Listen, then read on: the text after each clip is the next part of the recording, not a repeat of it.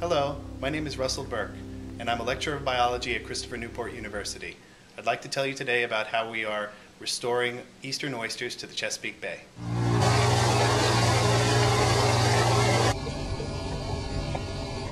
And if it's hitting shells, it'll bob up and down a little bit.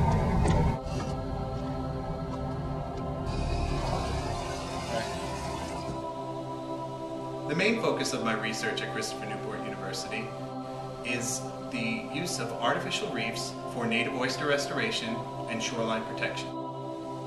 An artificial reef is a three-dimensional reef that is generally composed of shell or rock or some other material that can be placed in a mound or a pile, and sometimes could be composed of prefabricated reefs that are made of a combination of concrete and shell. And the reason this is valuable is it provides a surface for oysters to settle upon, and it also provides habitat for finfish, shellfish, and crustacean species that are very important both ecologically and commercially to the Chesapeake Bay.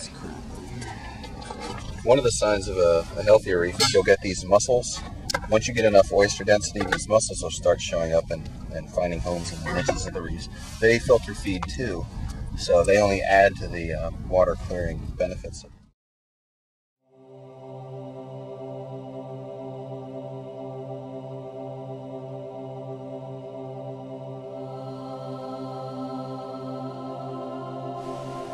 Oyster restoration is important for a number of reasons, including the fact that oysters are a keystone species.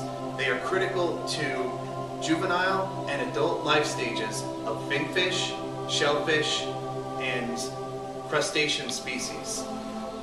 This project could not have happened without the collaborative effort of CNU students, Ready Reef Incorporated, the Nature Conservancy, and the Virginia Living Museum.